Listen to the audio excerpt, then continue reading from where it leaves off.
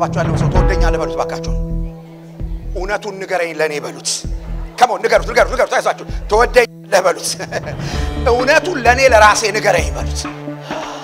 እውነትን በፍቅር ጌታ ኢየሱስ እንደዚህ ነበር እውነትን በፍቅር ፊት ለፊት እስከምን ድረስ እንደሚናገር ታውቁ ነበር ጌታ ኢየሱስ ሲናገር በጣም ይወዳቸው ስለነበር እናንተ የተለበጣችሁ መቃብሮች ይላችሁ በሰው አይደለም የሚያናግራችሁ እናንተ የተለበጣችሁ መቃብሮች እየተናደዱበት ማለት ነው እንዴት እንደዚህ ትለናለህ ምናምን ሲሉ ናችሁ ካልተመለሳችሁ በስተቀር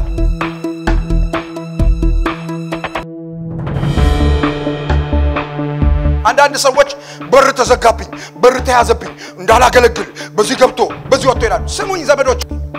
እኔ በደንብ ልነግራችሁ ፈልጋለሁ ዛሬ በቤታችሁ የታጠበ ብርጭቆ ታውቃላችሁ ንጹህ ብርጭቆ ያ ንጹህ ብርጭቆ ታጥቦ በቤት ይቀመጣል አንድም ቀን ካልጠጣችሁብኝ እኔ ታጥቤ ተቀምጬ ምናምን ብሎ ጠይቆ ማቅም ኮመዲኖስ ቆልፋችሁት በቃ የታጠበ ነው ቁጭ ብሏል መታጠቡን መዘጋጀቱን ስታውቁ እናንተ ራሳችሁ አምጥታችሁ ተጠቀሙበታላችሁ ብራዘር ውስጥ ያለውን ጸጋ ቀስቅሰው እንጂ ውስጥ ያለው ጸጋ ወደ ብርሃን ይውጣ እንጂ ማንንም ሰው አንተ ፊት ቆሞ ያግሉት ወርቅ ዘጋባ አይችልም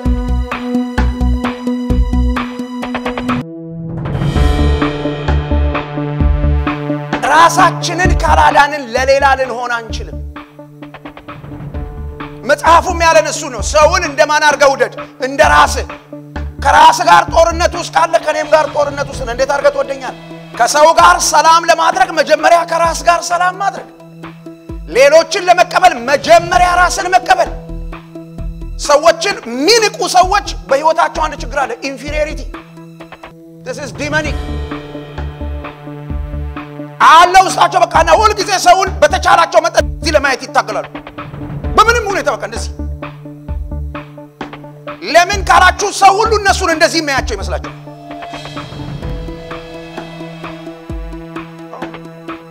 እኛ ቆጣጣላችሁ እንግሊዝኛ በመናገር እንኳን ቋንቋ ነው የሚሰጥ እንግሊዝኛ በመናገር እንኳን ሰውን እኮ እንትናረጋለ ብራዘር አንተም ተብረና ያገኘው በቃ ሰውየው ተክቶ ካነበበ ከተማሪ ያገኘዋል ምንም ኢዝናው ዘና ሳክተ ስለተናገርክ እንዱ ምናምን አይባልም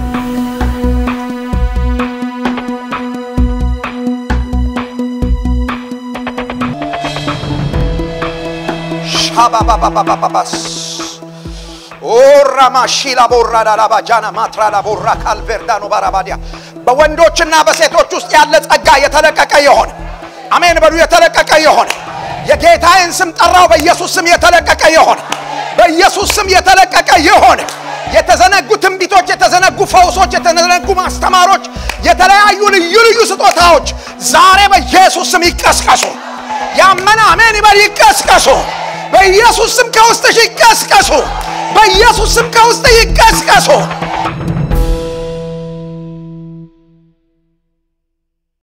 ሁሉ ሰላም ነው የጌታ ስም ለዘላለም የተቀደሰ ይሁን አጠገባችሁ ላለው ሰው ሰላምታ ስጡ ደህና ነህ ሆይ እንዴት ነህ አራ ሰላም በሉ አጠገባችሁ ያለው ሰው አንዳንዶቻችሁ እጃችሁን አጣምራችሁ እኔን ታውኛላችሁ ሰላምታ ስጡት አጠገባችሁ ላለው ሰው በዚህ በ21ኛው ክፍለ ዘመን በጣም ሰይጣን በቤተ ክርስቲያን ላይ ካሳረፈው ትልቅ ቡጢ መካከል አንዱ ሰዎች በቤተ ክርስቲያን ውስጥ ተቀምጠው ቤተ ክርስቲያን አትናፍቃቸው ቤተ ክርስቲያንን አይፈልጓትም የሚፈልጉት የቤተ ክርስቲያንን ምርት ነው ስብከቱን መዝሙሩን ትንቢቱን ፈውሱን ምናምኑን እሱ ከተገኘ በቃ ሰው እሱን ተፍተፍ አርጎ ጥርግ ነው ሰው እንጂ ወንድሜ ደህና ነው ወይ አለ ወይ ደስ ብሎታል ወይ ከፍቶታል ወይ አሞታል ወይ እንዴት ነው ያለው የለም ስለዚህ አሁን ሰዎች ቤታቸው ተቀምጠው ኢንተርኔት ቸርች ሲገቡ የቸርች ምርት በመስለ መስኮት እነሱ ጋር ስለሚመጣ they don't care about the church እና ግዴላቸውም ሰዎች በቃ ምርቱ ነው ይመጣል እዛ እኛም አገልጋዮቹ እግዚአብሔር ይቀልበ ቴሌቪዥኑን ንኩ እንላለን ቸርችን ንኩ ማለት ተተን ማለት ይሄ ጉባኤ ሊናፍቀን ወንድማችን ሊናፍቀን ይገባል እህታችን ልትናፍቀን ይገባል ወደ ጉባኤ ሰማን ና ፕሮግራም አይደለም የሚያመጣን እሱ አይደለም ሊያመጣን የሚገባው ወንድም ገሌ እንዴት ነው እህት ገሌ እንዴት ናት ቺናት ቤተክርስቲያን ብዙ ሰዎች በተለይ ስሙ በአሜሪካን ሀገር ያለን እኔና እናንተ የእግዚአብሔር መንፈስ በመካከላችን እንዲመጣ እንዲያጽናናን የጌታ መገኘት እንዲሆን ምን ፈልክ ከሆነ አሜሪካን ሀገር ካለው የኢንዲቪጁዋሊዝም ሜንታሊቲ መፈታት አለብን እሱ መሰበር አለበት ከላያችን ላይ እና ወደ ፌሎሺፕ ገብቷችኋል በቃ ወደ ወንድምን ወደ መፈለግ እህትን ወደ መፈለግ ወደ መናፈቅ ወደዛ ስንመጣ እሱ ነው ቤተክርስቲያን የሚባለው አሜን ይሄን ካልኳችሁ በኋላ አሁን ወንድማችሁ እናታችሁን ሰላም በሉ ከመሆን እግዚአብሔር ይውጋው ይሄ ፓርላማ እንደተቀመጠ ሰው የሚያደርገንን ነገር ከላያችን ላይ እግዚአብሔር በደንብ ሰላም በሉት አጠገባችሁ ያለውን ሰው This is the church. This is a church. This is a church. Hallelujah. የጌታ ስም ለዘላለም የተቀደሰ ይሁን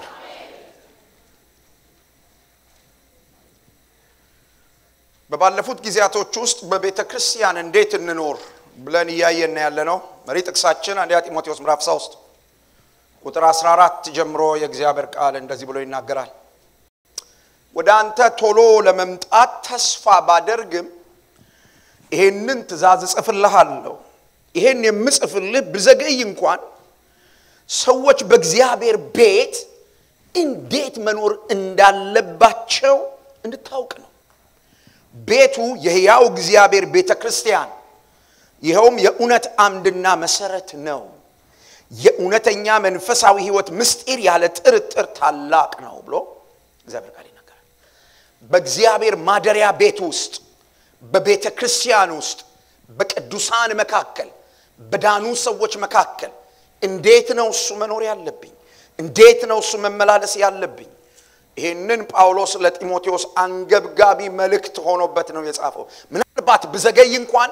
እኔ ጋር ሊዘገይ የማይገባው መልእክት ነው ማወቅ አለብህ እኔ እስከመጣ ድረስ ፋታ ሚሰጥ ሚስጥር አይደለም ይሄ ቶሎ ደርሶ በቃ አንድ ነገር መሆን አለበት ደጋግሜ እንደነገርኳችሁ እቺ የኤፌሶን ቤተክርስቲያን ጢሞቴዎስ የነበረባት ቤተክርስቲያን ጳውሎስ ጢሞቴዎስን እዛ የተወባት ቤተክርስቲያን በማደግ ላይ ያለች ቤተክርስቲያን ናት at the same time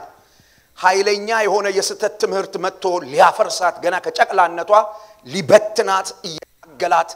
የነበረች ቤተክርስቲያን ናት ስለዚህ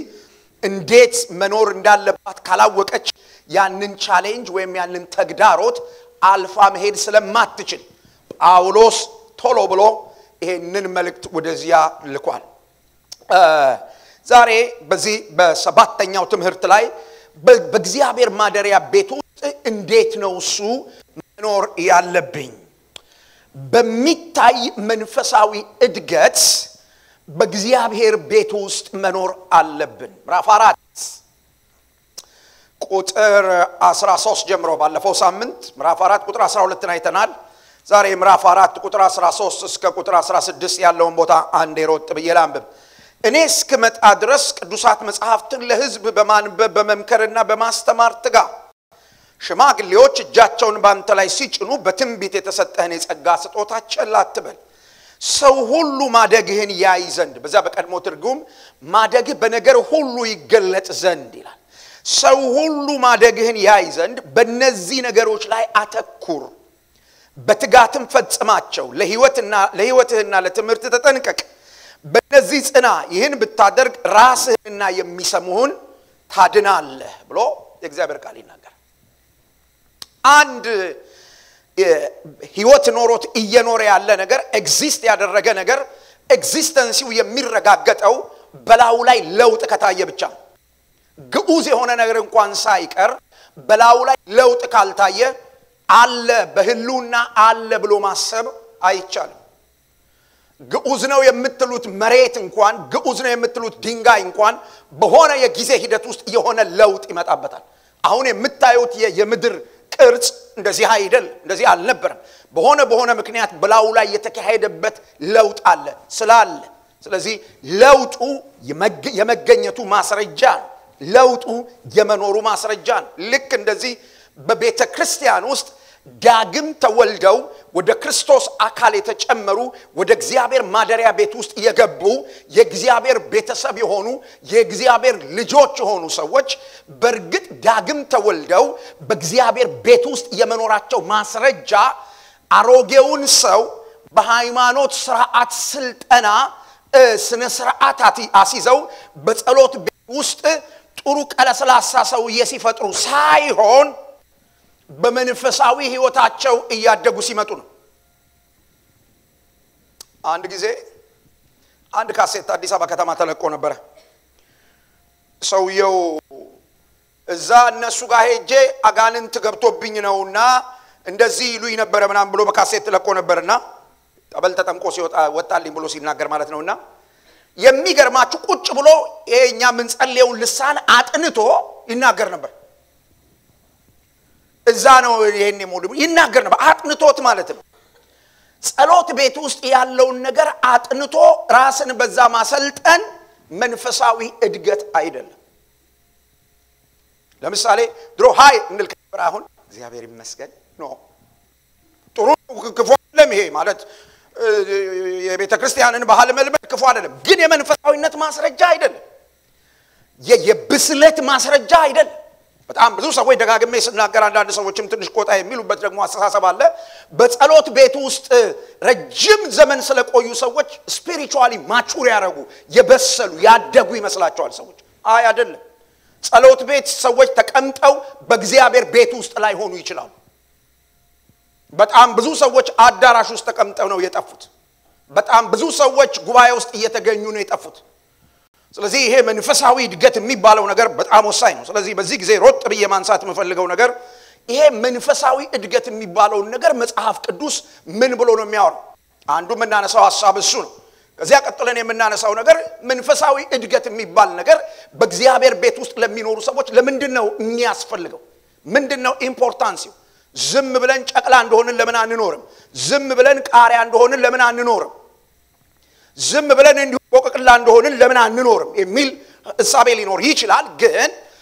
መንፈሳዊ ዕድገት ለቤተ ክርስቲያን በእግዚአብሔር ማደሪያ ቤት ውስጥ ስንኖር በጣም አስፈላጊ ጉዳይ ይሆናል ለምን እሱን እናነሳለን ከዚያ ቀጥለን ይሄ ዕድገት የሚያስፈልገን ከሆነ ለማደግ የሚያስፈልጉኝ ነገሮች ምንድናቸው ምን ባደርግ ነው እሱ ስፒሪቹዋሊ ማቹር ያደረኩ የመጣው እነዚህ ነገሮች በግላችን የምንለማመዳቸው ነገሮች ናቸው በመጨረሻ የመንፈሳዊ ዕድገት ውጤቱ ምንድነው እሱ በእግዚአብሔር ማደሪያ ቤት ውስጥ ስንኖር እያንዳንዳችን እያደግን ማቹር ያደረግን ስንመጣ የሚከሰት ነገር አለ የሚመጣ ነገር አለ ለዚህ ነው ጳውሎስ ለዚህ ለጢሞቴዎስ እንደዚህ ብሎ ይነግረዋል የቤተ ክርስቲያኒቱ መሪ ነው ጢሞቴዎስ ልብ አድርጉ የቤተ ክርስቲያኒቱ እረኛ ነው ጢሞቴዎስ ግን ለጢሞቴዎስ አንድ ጠንካራ ነገር ይነግረዋል ጳውሎስ ማደግ አለብህ አንዳንዶቻችን የስብከት አገልግሎት ስንጀምር በቃ ጨርሰናል የመዝሙር አገልግሎት ስንጀምር አንድ ሶስት መገለጥ ስንናገር በቃ ጨረሰን አድገን አበቃ ልብ አድርጉ ይሄ ሰውዬ በሐዋርያዊ ቲም ውስጥ በአፖስቶሊክ ቲም ውስጥ እነ ጳውሎስ ባሉበት ውስጥ በዛ ሐዋርያዊ እንቅስቃሴ ውስጥ ልዩ ቦታዎች ላይ እየተላከ አስገራሚ የሆነ ሐዋርያዊና እረኛዊ የሆነ አገልግሎት የሚፈጽም ዳይናሚክ የሆነ መረዳት ያለው ሰው ነው ጢሞቴዎስ ይሄ ሰውዬ ዕድገት ካስፈለገው አንተና እኔ አንቺና እኔ ስለዚህ ዕድገት ያቆመን ቀን መሞት ጀምረናል ማለት ነው ያ ነገር ነው መንፈሳዊ ዕድገት ማለት ምን ማለት ነው ለታ ቆሮንቶስ ምዕራፍ 3 ቁጥር 18 አንድ ሰው መንፈሳዊ ዕድገት ውስጥ ገብቷል ማለት ምን ማለት ነው ወይም ያ ዕድገት ጀምሮታል ማለት ኢየሱስ ክርስቶስን ለመምሰል ማንን ለመምሰል ኢየሱስ ክርስቶስን ለመምሰል ከክብር ወደ ክብር የሚደረግ የለውጥ ሂደት ነው ከክብር ወደ ክብር የሚደረግ የለውጥ ፕሮሰስ ነው ዕድገት በአንድ ቀን ማታ አይመጣም ዕድገት በአንድ ቀን ማታ እነኛ አይደለም ዕድገት በአንድ ቀን ማታ ብቅ ካለ በተለይ መንፈሳዊ ዕድገት በአንድ ቀን ማታ በመካከላችን ቦታችን ከመጣ ተኮርጆ ነው አንድ ጊዜ አስታውሳለሁኝ ኢትዮጵያ በመናገለግልበት ጊዜ አንድ ሰው በመካከላችን መንፈስ ይዞኛል ብሎ ወደቀ አናቀው ከዚያ በኋላ ወደቀ ያ ሰውዬ ከዛ አስገባንና ተጸለየ መቼም ረጅም ሰዓት ሲያምታታ ቆይቶ አሁን መንፈሱ ለቀቀኝ አለ ከዛ ከየት ነው የመጣው ስንለው ከጅማ ነው የመጣው ታለን ካሁን በፊት ወደ ቤተ ክርስቲያን ሄደ ታቋሉ አረ በጭራሽ ሄጃ አላቀም ምንም ክርስትና የሚባል ነገር ሰምቼ ማይቼም አላቀማል እሁድ ቀን ነው ይሄ ሆነው ከዛ በኋላ ሰኞ ቀን እኔ መጣሁ ወደ ቸርች ከዛ ጸሎት ቤት መጣውና አገኘሁት ስለ መንፈስ ቅዱስ በመንፈስ ቅዱስ እንዲጠመቅ እንግዲህ ጌታን ተቀብሏል አጋንንት ወጥቶለታል በመንፈስ ቅዱስ እንዲጠመቅ ልነግረው ገና ሐዋርያ ሥራ ምዕራፍ 2 ሳነብለት መሬት ላይ ተራራራራ ብሎ በልሳን ተናገረ ደነገጥኩ እና ከዛ ቀጥ ብዬ ሄድኩኝና ለሚያገለግለው ወንድም ይሄ ሰው ያጭበረበረኝ ነው አልኩት ከዛ በኋላ እንደዚህ አለኝ አንተ ሁሉ ጊዜ ጌታን እንደተጠራጠርክ እግዚአብሔር ይቅር ይበላል እሺ እና ሰውየው በደንብ አጥንቶታል እንዴት ተደርጎ እኛ መካከል ንግግር ምናምን እንዴት ይደረግ እና በአንድ ሳምንት ጊዜ ውስጥ እንትኑን በቃ በደንብ አርጎ አሪፍ ክርስቲያን ሆነ በቃ እናንተ መንፈሳዊ ነን ብላችሁ ምንለው ክርስቲያናዊ ባል በደንብ ሽምጥጥ አረገው ከዛ መድረክ ላይ ወጣና ሲናገር እግዚአብሔር ይመስገን ኢየሱስ ጌታ ነው ሃሌሉያ ምናምን ብሎ አቀለጠው አንዴ ሰው ተንጫጫ አንዴ ከዛ በኋላ ማአት ብር ሰበሰብንለት ከሰዓት በኋላ የወጣቶቹ አገልግሎት ነበር ሁለተኛ ዙር ሊሰበስብ ሲል እንደኛ ፊልም የተሰሩ የሌላ ቤተክርስቲያን አገልጋይ የጋበዝ ነው ዘማሪ ሲመጣ እንዴ ይሄ ለባዚ ምን ይሰራል አለ በዚህ ጊዜ ሰውየውን አቅምሶ ሮጦ ላጣለ ይሄ በኩረጃ ሰዎች በኩረጃ ያመጡታል ይሄም ጴንጤኛው ስለዚህ መለኪያው ምንድነው እሱ ከተባለ የኢየሱስ ክርስቶስ ባህሪ መንፈሳዊ ዕድገት አንድ ሰው ስፒሪቹዋሊ ማቹር ያረገ ነው እያደገ ነው የሚባለው ኢየሱስ ክርስቶስን ወደ መምሰል ያድናል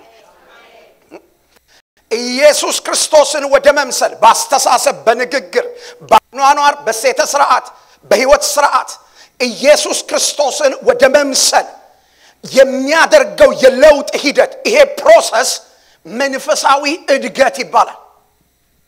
መጨረሻውን መጽሐፉ የሚነግረን እስከ ኢየሱስ ክርስቶስ ፍጹም ሙላት ልክ ደርሳችሁ ምን እስክትሆኑ ድረስ እስክትሞሉ ድረስ ስለዚህ ፓተርን አለው መንፈሳዊ ዕድገት ስዕል አለው ጴንጤኛ ቋንቋ መናገር ማለት አይደለም መዝሙር ማወቅ ማለት አይደለም ስዕሉ የአብ ልጅ ኢየሱስ ነው እሱን ወደ መምሰል እንደውም መጽሐፍ ሲነግረን በጣም ጠንካራ ቃል ይነግረናል አንደኛ ዮሐንስ ምዕራፍ 2 ቁጥር 6 እንደዚህ ብሎ ይናገራል ማንንም በርሱ እኖራለሁ የሚል ሁሉ እርሱ እንደተመላለሰ ሊመላለስ ይገባዋል ይላል የህይወታችን ልክ ፓስተር እንትና አይደለም የህይወታችን ልክ ሐዋርያው እንትና አይደለም የኔ ወንድሞችና እህቶች ዛሬ ቀናን አረጋችሁ ፈልጋለሁ ልካችሁን አገልጋይ አድርጋችሁ አገልጋዩ እንዲካረገ አገልጋዩ እንዲካለ ያላችሁ ከአገልጋይ ጋር ወክር ይዛችሁ ዳውን ወርዳችሁ የምትኖሩ ሰዎች የሰጠን የህይወት ልክ ቱምቢው የአብ ልጅ ኢየሱስ ነው በሱ ልክ መኖር ምን ቸገረ እሱ አላደገም በቃ አላደገም እሱ ጉዳይ ነው በቃ እሱ ጉዳይ ነው እሱ አልተለወጠም በቃ እሱ ጉዳይ ነው እሱ አንድ ሰው ዱሪቶ ለብሶ ሲሄድ በቃ እሱም ዱሪቶ ከለበሰ ዱሪቶ ልበስ ምንል ከሆነ ጤነኞች አይደለም አንድ ሰው መርዝ ስለጠጣ መርዝ እንጠጣ ብለን ምን ታገል ከሆነ ጤነኞች አይደለም ፓተርኑ ሊጠፋብን አይገባም ፓተርኑ የአብ ልጅ ኢየሱስ ነው መንፈሳዊ ዕድገት ማለት ምን ማለት ነው እሱ በመለኮት ባህሪያት በመሞላት ጩሁና ሜደስ በምን ባህሪ በመሞላት በመለኮት ከሱ ስንወለድ የተካፈልነው ባህሪ አለ ይሄ ሙላት የሚለው ነገር ትንሽ ልገልጥላችሁ ፈልጋለሁ ትልቋ ልጅ ዛሬ ይቅርታ ታደርግልኛለች ስለዚህ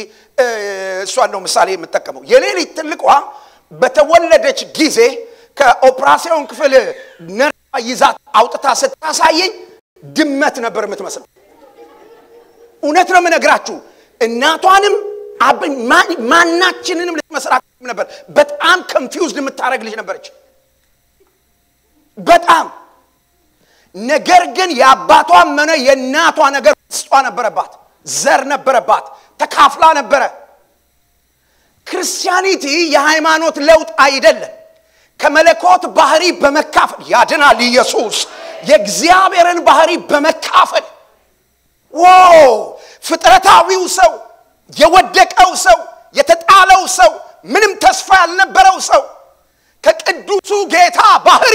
ከቅዱሱ ጌታ ከመለኮት ባህሪ ተካፋይ በመሆን የእግዚአብሔር ልጆች ይሆኑ ዘንድ ምን ሰጣቸው ስልጣንን ሰጣቸው ከዚህ የተካፈልነው ይሄንን ባህሪ ወደ ሙላት ስናመጣ ምን ይሆናል እየመሰል ነው እየተገለጠ ይመጣል ስለዚህ እቺ የኔ ልጅ እኛ ቤት ውስጥ እየኖረች ስትመጣ ውስጧ ያለ ነገር እየተገለጠ መጣ እና በቃ እናቷን እየመሰለች መጣች ያላትን አስቀጥቅጠን ምናምን አይደለም ያመጣ ነው በጾም በጸሎት ተቀጥቅጣችሁ ክርስቲያን ለመሆን የምትሞክሩ ሰዎች መወለድ ነው ያለባችሁ መጀመሪያ የሌለ ነገር ዘር ውስጥ መኖሩን እርግጠኛ መሆን አለብን ከመለኮት ባህሪ ተካፍለን ያንን ህይወት ስንኖር ያን የመለኮት ባህሪ ከተካፈልን በኋላ ውጤታማ የሆነ ህይወት ፍሬያማ የሆነ ህይወት በዚያ በመለኮታዊ ባህሪ በመሞላት ውጤታማ የሆነ ፍሬያማ ህይወት መኖር እንድንችል በክርስቶስ ኢየሱስ ዕውቀት መጠበቅ መንፈሳዊ ዕድገት ነው በምን ዕውቀት በክርስቶስ ኢየሱስ ዕውቀት ምን ማለት ነው እሱ ኢየሱስ ክርስቶስን በማወቅ ኢየሱስ ክርስቶስ ማን እንደሆነ በመገንዘብ ክርስቶስን ከማወቅ የሚመነጭ መረዳት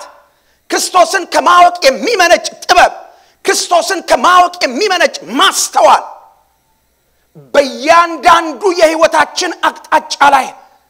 ፍሬያማ እንዳንሆን የሚታገሉን ነገሮች በዚህ ዕውቀት እየሰበርናቸው መሄድ መንፈሳዊ ዕድገት ይባላል ሶስተኛ መንፈሳዊ ዕድገት የሚባለው ይሄ ዕድገት በጣም ወሳኝ ነው ኤፌሶን መጽሐፍ ምዕራፍ 4 ቁጥር 11 እስከ 13 መንፈሳዊ አገልግሎትን በመስጠት ተልኮን ወደ መወጣት ብቃት መድረስ ነው ልብ በሉ አድገን ለተልኮ ማንሆን ከሆነ ዕድገታችን ዜሮ ነው ኤፌሶን መጽሐፍ ምዕራፍ 4 ቁጥር 11 እንደዚህ ብሎ ይናገራል ሐዋርያት ነቢያት ወንጌል ሰባኪዎች አስተማሪዎችና እረኞችን ለቤተክርስቲያን ሰጠ ለምን ቅዱሳንን ለአገልግሎት ሥራ እንዲያዘጋጇቸው እንዴት አድርገው እያንዳንዳችን የእግዚአብሔርን ልጅ በማወቅና በማመን የሚገኘው አንድነት መጥተን አንድ ሰው አሜን ይበልሲ እያንዳንዳችን ስለዚህ መንፈሳዊ ዕድገት የሚባለው ነገር በተልኮ ላይ ትኩረት ማድረግ መቻል ማለት ነው ያደጉ ሰዎች ማቹር ያረጉ ሰዎች በተልኳቸው ላይ ፎከስድ ናቸው ሁሉ ነገር አያወዛውዛቸው ምን መምረጥ እንዳለባቸው ያውቃሉ ለምን ቅድሚያ መስጠት እንዳለባቸው ያውቃሉ ሁላችን የእግዚአብሔርን ልጅ በማወቅ ወደሚገኘው አንድነት መተን እስከ ኢየሱስ ክርስቶስ ፍጹም ሙላት ድረስ ደርሳችሁ እንድትሞሉ ነው ይላል መጽሐፍ የኔ ወንድሞችና እህቶች እግዚአብሔር የትኛውን ፕላኔት ላይ በዚህ ምድር ላይ በተለይ የሚያኖራችሁ ከሆነ እግዚአብሔር እናንተን የሚያኖርበት ምክንያት አንድ ነው ቢያንስ ለአንድ ሰው ኢየሱስ ያድናል ብለን እንድንናገር ሌላ ነገር የለውም እግዚአብሔር ምንም እግዚአብሔር ሲፈውሰን እግዚአብሔር የጸጋ ስጦታ ሲሰጠን እግዚአብሔር ምንበላው ሲሰጠን ምንለብሰው ሲሰጠን ጥሩ ኑሮ ሲሰጠን ጌታ ባረከኝ ጌታ ይባር ኖ አይደለም እግዚአብሔር የሰጠንን ነገር በሙሉ የሰጠን ከሚሽን አንፃር ነው ያለን ፕሮፌሽን ያለን ገንዘብ መተን ያገር ለውጥ አድርገን ከኢትዮጵያ መተን እዚህ መኖራችን የተለያየ ነገር የሚሆነው ነገር ሁሉ በእድገት ሂደት ውስጥ ስንገባ ከዓላማ አንፃር ከተልኮ አንፃር ምንድነው ያ ተልኮ ወንጌል ለሰው መናገር ኢየሱስን ለሰዎች ማድረስ የኔ ወንድሞችና እህቶች ኢትዮጵያ ላሉ ዘመዶቻችሁ ገንዘብ ለመላክ 16 ሰዓት የምትለፉትን ያህል ትልቅ ውለታ እንደዋላችሁላቸው ነው የምታስቡት ገንዘብ ስትልኩላቸው ጥሩ ነው ክፉ አይደለም ነገር ግን ስለ ኢየሱስ ሳትነግሯቸው ብሩን ብቻ የምትልኩላቸው ከሆነ እናንተ በምትልኩላቸው ብር ተሳፍረው ወደ ሲኦል ይሄዳሉ ይሄዳሉ እናንተ በመትልኩላቸው ገንዘብ ከዛ እናንተ ረዳዋለሁ ከዚህ እየረዳው አይደለም በፍጹም ለአንድ ሰው የመጨረሻ ፌቨር አደረጋችሁ የሚባለው ተልኳችሁን ስትወጡ የመጨረሻ ትልቅ ውለታ ዋላችሁለት የሚባለው ኢየሱስ እንደሚያድነው ስትነግሩት ለምን ካላችሁኝ ከዘላለም ጥፋት ነው ለጥቃችሁ መጣውት ያድናል ኢየሱስ ይሄ የህይወት ሥርዓት ያላቸው ሰዎች በመንፈሳዊ ዕድገት ውስጥ ያሉ ሰዎች ናቸው ስለ ኢየሱስ መናገር የማይችል ማንነት ከሆነ ውስጣችን ያለው ለቆን መሄድ አለበት ሶስተኛ ሰማይ ደርሶ የመጣው ጳውሎስ ያንተ የመጨረሻ መገለጥ ምንድነው ስትሉት ኢየሱስ አይገርማችሁም ያንተ ጳውሎስ የመጨረሻ ተአምር ምንድነው እሱ ሽባ መተርተር ወረደ ሰዓት ነው ይሄ በአንደኛው ክፍለ ዘመን የተፈጠረ ትርምስ ነው ተአምር ምንድነው እሱ ከተባለ ሰው ህይወቱ በኢየሱስ ሲነካ ወደ ሰው ህይወት የአብ ልጅ ሲገባ ሰው ከገሃነም ለዘላለም ተነጥቆ ሲቀር ዘመዶቼ ሰው ኢየሱስ ኖሮት በካንሰር ቢሞት ወደ ገሃነም አይሄድም ሰው ኢየሱስ ኖሮት በኤችአይቪ ቢሞት ወደ ገሃነም አይሄድም በደም ግፊት ቢሞት ደሞ መሞት አለብን ቦታ መልቀቅ አለብን መጽሐፍ እሱ ነው የሚያስተምረው ነብይ እንኳን ታሞ ነው የሞተው በሚሞትበት ህመም ተያዘ ነው ተብሎ የተጻፈው ተልኮችንን ስለረሳን ሁሉ ጊዜ የሚያሳስበን ምድር ላይ ያለ ነገር ነው ስለዚህ ቤተክርስቲያን ማቹር ያረጋች አይደለችም ስለዚህ በእግዚአብሔር ቤት ውስጥ ስንኖር በዚህ አስተሳሰብ መኖር ጀምር አለብን ዕድገት የሚባለው ይሄ ነው እንዲህ አይነቱ መንፈሳዊ ዕድገት ለምንድን ነው አስፈላጊ የሚሆነው አንደኛው ሰዎች ኃጢአት ይቅርታ መቀበላቸውን እንዳይረሱ በመንፈሳዊ ህይወታቸው ሰዎች እያደጉ ሲመጡ ማንነታቸውን መርሳት አይሆንላቸው አሁን በቤተክርስቲያን ውስጥ ያለ ትልቅ ችግር ምንድነው እሱ ካላችሁኝ ሰዎች ማንነታቸውን ረስተዋል የማንነት ቀውስ አለ ግጭት አለ ስለዚህ ትናንትና ይኖሩት እንደነበረው ወይም ትናንትና ጌታን ሳይቀበሉ በፊት ይታገላቸው የነበረ ነገር ወይም ትናንት ያሸንፋቸው የነበረ ነገር ዛሬም እንዲያሸንፋቸው ይፈቅዱለታል እኔ ኃጢአት ይቅርታ የተቀበልኩ ሰው ነኝ እኔ አዲስ ፍጥረት ሰው ነኝ እኔ እግዚአብሔር መንፈስ አለብኝ እኔ እግዚአብሔር ልጅ ነኝ ዛሬ ልታንበረከኝ አትችልም አይሉ በቃ በቀላሉ እጅ ይሰጣሉ ከዛ በኋላ ጌታ ይገባዋል እና ሰይጣንም ይላል አዎ ሰይጣን የእግዚአብሔርን ምህረት ጮክ አርጎ የሚነግራችሁ የት ነው ካላችሁኝ ኃጢአትን ደጋግማችሁ እንድትለማመዱ ለማድረግ ሌላ ቦታ ላይ ነግራችሁ ኃጢአትን ደጋግማችሁ በቃ ይህሊናችሁ እስኪደነዝዝ ድረስ ማለት ነው በዛ ኃጢአት መከሰስ እስክታቆሙ ድረስ ጌታ መሐሪ ነው ያለ ይነዳችሁ ከዛ at some point ይደነዝዛል ህሊናችሁ የመንፈስ ወቀሳ መስማት ያቆማል ማንነታችሁ ተመታ በቃ ለቀ በመንፈሳዊ ህይወታቸው ሰዎች እያደጉ ሲመጡ ማቹር ያረጉ ሲመጡ እኔ ምህረት የተቀበልኩ ሰው ነኝ ይላል ስለዚህ ምህረት ለመቀበላቸው ማንንም ነጋሪ ያስፈልጋቸው የኃጢአት ይቅርታ ለማግኘታቸው ማንንም ነጋሪ ያስፈልጋቸው በዛ ማንነታቸው ተጽኖ እየፈጠሩ ይመጣሉ ልዩነት የሚባል ነገር ይመጣል ባደጉና ባላደጉ ሰዎች መካከል መንፈሳዊ ዕድገት አስፈላጊ የሚሆነው ለምንድን ነው ኤፌሶን መጽሐፍ ምዕራፍ 4 ቁጥር 14 በባህር ላይ ሲሄድ ነፋስ መጥቶት እንደሚሰቃይ መርከብ በትምህርት ነፋስ እንዳንንገላታን አንድ ሰዎች ጭንቀት ውስጥ የገባ ነው የትኛውን ትምህርት መስማት እንዳለብን ሳናቅ ዝም ብለን ጠጥተን ያው ጊዜ ሰተን ቴፕ ከፍተን የሰማነው ትምህርት መከራ ያበላናል በዚህ ሰሞን አንድ ወዳጅ አለና ወደዛው ወደ አውስትራሊያ አካባቢ ደውሎ አንድ ጥያቄ የጠየቀኝ ጥያቄ ምንድነው ከዛሬ 20 ዓመት በፊት ኢትዮጵያ ማቀው አንድ መጽሐፍ አለ የኢየሱስ ክርስቶስ ዳግም መምጣት እውነት ወይስ ተረት የሚል ይሄንን መጽሐፍ የጻፈው ሰውዬ የሚያስተምረው ትምህርት እንደዚህ የሚል ነው አዲሱ ማንነት እየተገለጠ ሲመጣ አሮጌው ማንነት እየገፈፍክ በአዲሱ ማንነት በሙላት ስትመላለስ ኢየሱስ መጣ ማለት ይሄ ነው። ሕፃናት በቃ የመገለጥ ነው። በመገለጥ ሕፃናት ነው የሚገርም መገለጥ ያሉ ይሰማሉ። በቃ ለምን ካላችሁ ደስ ያሰኛቸዋል። ክሪቲካሊ አስቡ። ምንድነው እሱ የሰውዬ ያስተማረኛል?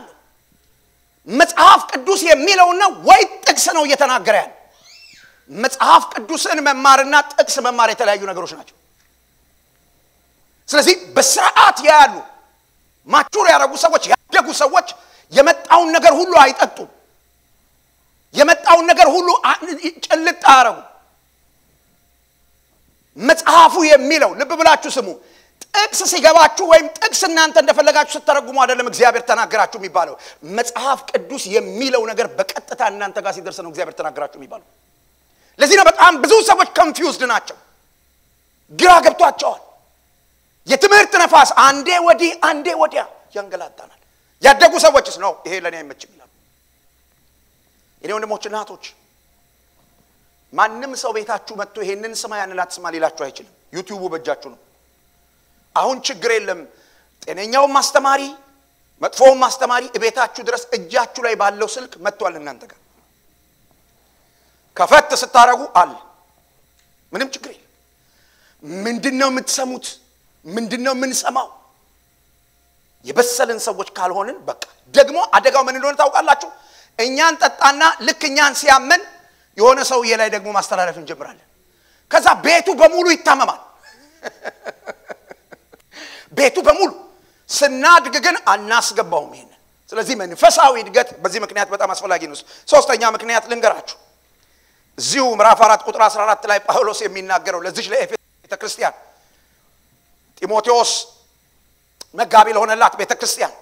መንፈሳዊ ዕድገት አስፈላጊ የሚሆንበት ምክንያት በሰዎች ረቂቅ ተንኮል በመታለል ረቂቅ የሆነ ተንኮል ያላቸው ሰዎች ወደ ቤተክርስቲያን ይመጣሉ፣ በቤተክርስቲያን አሉ። በሰዎች ረቂቅ ተንኮል ተታለን ወዲና ወዲያ እንዳንንገዋለን፣ እንዳንሰቃይ፣ አቋም የለሾች እንዳንሆን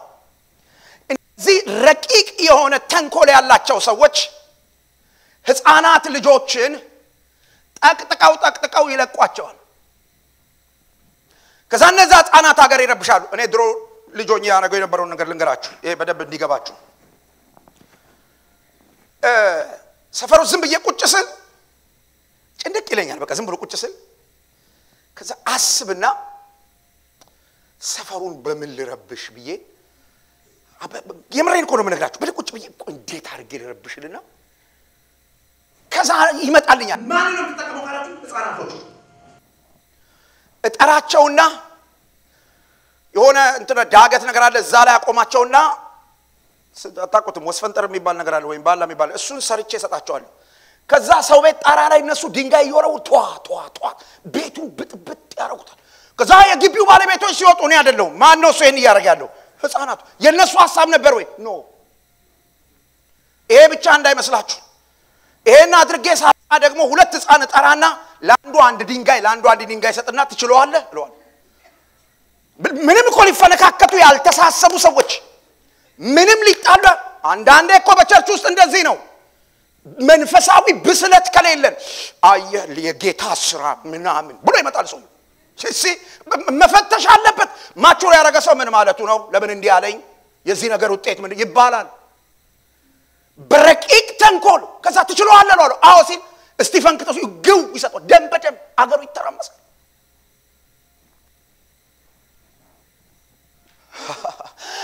መንፈሳዊ ብስለት ያላቸው ሰዎች መጥተው የሆነ ነገር ሲከቱባቸው ነው ይላሉ። ወደ ውስጥ ከማስገባታቸው በፊት ይፈትሹታል። ምን ማለት ነው ይሄ ነገር ምንድነው? እሱ ለምን ትነግረኛለህ ተብሎ ይጠይቃል። ያላደጉ ሰዎች በቃ የተጣጣቸው ነገር ነው ይዘው ትርምስ ይፈጠራል። ስለዚህ ቤተክርስቲያን መረጋጋት ካለባት አቋም ያላቸው ሰዎች ሊኖሩ ይገባል። ስታንድ ያላቸው ሰዎች ነገሮችን የሚመዝኑ ሰዎች ያስፈልጋሉ።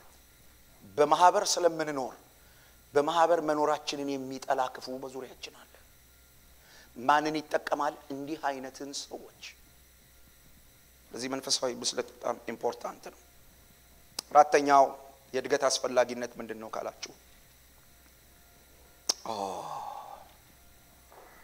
እውነትን በፍቅር እስቲ ከኔ ጋር ተናገሩ እውነትን በሉሲ በፍቅር በሉ እየተናገርኩ ወደ ክርስቶስ አድጋለሁ ድገሙና ተናገሩ እውነትን በሉ በፍቅር እየተናገርኩ ወደ ክርስቶስ አድጋለሁ መንፈሳዊ ዕድገት አስፈላጊ የሚሆንበት ምክንያት እውነት በፍቅር በእኛ መካከል እንዲገዛ ነው ግብዝነት በእኛ መካከል እንዳይገኝ ምክንያቱም ግብዝነትን እግዚአብሔር ስለሚጠላው ምክንያቱም ግብዝነት መንፈስ ቅዱስን ስለሚያሳዝነው ምክንያቱም ግብዝነት አንድ ቀን እኔና እናንተንም ዋጋችንን መሬት ያወርደዋል ካባ ለብሰን አንድ ቀን ያወቁን ገን ሰዎች በቃ ለዘላለም አነሱንም እና ደግሞ ግብዝነት ይገለጣል በሆነ መንገድ ይገለጣል ተደብቆ የሚቀር ነገር የለም በመንፈሳዊ ህይወቴ ያደኩ ሰውስ እውነትን በፍቅር ነው መናገር እኔ እንደሚወደኝ ማቀው ሰው ቀጥታ መጥቶ ለኔ የሚያወራ ሰው ያጠፋሁትንም ያለማሁትንም ሳናድደውም ሳስደስተው ቀጥ ብሎ መጥቶ ለኔ ሲነግረኝ ትክክለኛ ሰው እሱ የሚወደኝ ሰው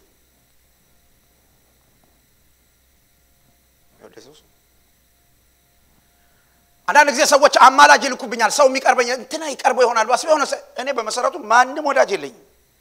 ሁላችሁም ለኔ እኩል ናችሁ በቃለቀ ለሁላችሁም አገልጋይ ለሁላችሁም መጋቢ ለሁላችሁም ወንድም ፔሬድ ስፔሻል ምለው ሚስቴና ልጆቼ ብቻ ናቸው ሌሎቻችሁ እኩል ናችሁ ስለዚህ ምንም አማላጅ መላካ ያስፈልገው ራሱ ነው መጥቶ ለኔ መንገር ያለበት ቀጥ ብሎ መጥቶ ራሱ ነው ለኔ ማውራት ያለበት አንድ ነገር ልንገራችሁ ስለሌላ ሰው መጥቶ ሶስተኛ ወገን መጥቶ የዛ ሰው የጠላት ነው ምን ያረጋን ያለው ካላችሁ ልክ እሱ ያንን ሰው መርዞ እንደያዘው እናንተም ያንዘው መርዛችሁ እንድትይዙት ነው የሚያረጋው this is demonic የበሰሉ ሰዎች ለእንደዚህ አይነቱ አጋንንታው ያሰራራሳቸው ነው ይስጡ ኖ ነግረዋል ለሱ ሰምታለች እሷ እነግረዋለሁ ለምን አልነገርከው መባል አለበት ዋው በቤተ ክርስቲያን ውስጥ ይሄ ሲሆን ይሄ ውሸት ቅናት ክፋት ምናምን ይባል መርገጫ የለው በቃ ሳንገስሰው ጥሎ ይወጣል ሰላም ይመጣል ያድናል ኢየሱስ ዕድገት ኢምፖርታንት የሚሆነው የተረጋጋች ቤተ ክርስቲያን እንድትኖር ምክንያቱም እቺ ቤተ ክርስቲያን ባለ በሌላ ኃይሏ ወደፊት ሄዳ መስበር ያለባት ነገር አለ ምን ካላችሁኝ የገሃነም ደጅ ያድናል ኢየሱስ የገሃነም ደጅ አሁን እኮ ወንጌል ተኮር እንዳንሆን በብዙ ነገር ተይዘናል ስለሚድን ሰው እንዳናስብ ወንጌል ስርጭት እንዴት እንደምናደርግ እንዳናስብ ማአት ነገር እዚህ ተፈጥሯል ቤተክርስቲያን ለምንድነው ማታድገው ካላችሁ ይሄን ነው የሚያደርገው ሰይጣን ሚሽን ኦሪየንትድ እንዳንሆን ለምንድነው ቆይ ሰባኪው እንደዚህ የሚለው ለምንድነው እሱ እንደዚህ አይነት ፖርሳ ያዘችው ለምንድነው እሱ ጸጉሯን እንደዚህ ተሰራችሁ ምን ቸገረ ምን ቸገረ ከረበሸ ንግግሯ መካካል ጣመ ንገራት እትቆናት ወንድምህ እኮ ነው መንገር አለብህ በቃ ይሄ ነገር አያምርብሽም በቃ አለቀ ይሄ ነገር አያምርብም እኔ ብዙ ወንድሞችና አሉ እዚህ ጉባኤ መካከል መጥተው ፊት ለፊት የሚያናግሩ በሶስተኛ ሰው አልሰማም እኔ ሰው ልኮይ ነው ሲሉኝ አቆም ነው ምለው ራሱ ይምጣኔ ጋር ምክንያቱም ያን ሰው የላከብኝ ሰው ጤነኛ ሰው አይደለም ስለዚህ ሰው ስላንተ እንዲያለኝ ሲላችሁ አቁም ማለት አለባችሁ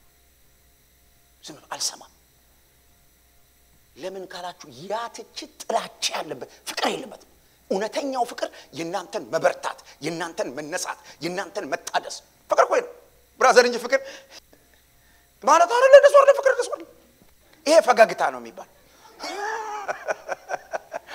ፍቅር ወንድምህ እንዴት እንደሚቆም ወንድምህ እንዴት እንደሚሳካለት ወንድምህ ከስተቱ እንዴት እንደሚመለስ ወንድምህ ተመልሶ እንዴት እንደሚበረታ ወንድምህ ተመልሶ እንዴት እንደሚሄድ ማሰብ ነው ፍቅር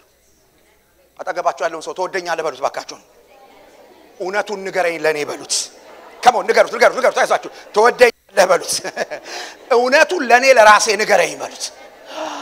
እውነትን በፍቅር ጌታ ኢየሱስ እንደዚህ ነበር እውነትን በፍቅር ፊት ለፊት እስከምን ድረስ እንደሚናገር ታውቁ ነበር ጌታ ኢየሱስ ሲናገር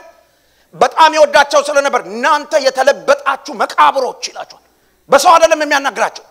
እናንተ የተለበጣችሁ መቃብሮች እየተናደዱበት ማለት ነው እንዴት እንደዚህ ትለናለህ ምናምን ሲሉ ናችሁ ካልተመለሳችሁ በስተቀር ወላጆቻችሁ ነቢያት ገለዋል እናንተ ደግሞ የነሱን ተግባር ትፈጽማላችሁ ምንም በቃ እውነትን በፍቅር በመናገር ወደ ክርስቶስ ማደግ ማለት ለሰውየው እውነቱን በትክክል መንገር ነው በዚህ የህይወት ሥርዓት ውስጥ ስንገባ ሐሜት ከቤተ ክርስቲያን ሐሜት የሚባለው ነገር የአጋንንት ሰንሰለት ነው እግዚአብሔር ይፍታን መጽሐፉ ለዲያብሎስ ምን አትስጡት ይላል ፈንታ አትስጡት መርገጫ አትስጡት እኛ መርገጫ ሰተነው ቆመ እሱ አራ ምንም አይመጣም ምንም መጫጫው ያስፈልገው በቃ በዚህ ህይወት ሰው ሁሉ ማቹር ሲያረግ የት ይቆማል የት ምንም መቆሚያ የለው ጩኸት ማያስፈልገው እሱ ራሱ ያውቃል የት ሰፈር መኖር እንደሚቻል የት ሰፈር መኖር እንደማይቻል አረ እግዚአብሔር ያሳድገን አሜን በሉ ያሳድገን በቃ አለቀ እሱ ነው የሚለው መንፈሳዊ ዕድገት በዚህ ምክንያት በጣም አስፈላጊ ነው ኦኬ ለዚህ መንፈሳዊ ዕድገት የሚጠቅሙ ነገሮች ምንድናቸው እነሱ This is very remarkable. ጳውሎስ ለጢሞቴዎስ እንደዚህ ብሎ ይነግረዋል እኔ እስከመጣ ድረስ ሰውየው እንዲያድግ ዕድገቱን እንዲያስቀጥል ማድረግ ያለበት ነገር ይነግረዋል ቅዱሳት መጽሐፍትን ማንበብ አለብህ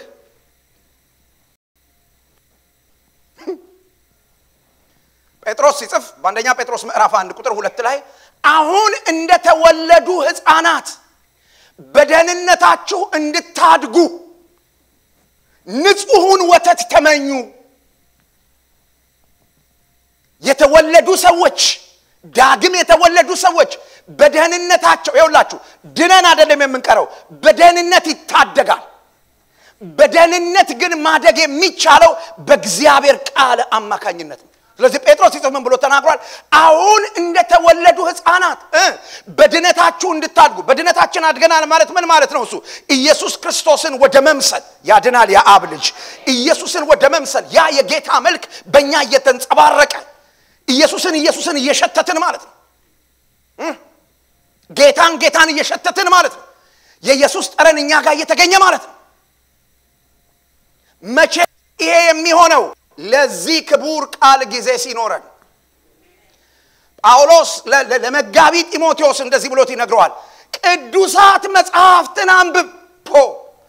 መጋቢ ሆነው ሰውዬ የእግዚአብሔርን ቃል የሚያውቀው ሰውዬ ከጳውሎስ እግር ስር ቁጭ ብሎ የተማረው ሰውዬ መጽሐፍ ቅዱስን ማንበብ ካለበት አንተና እኔ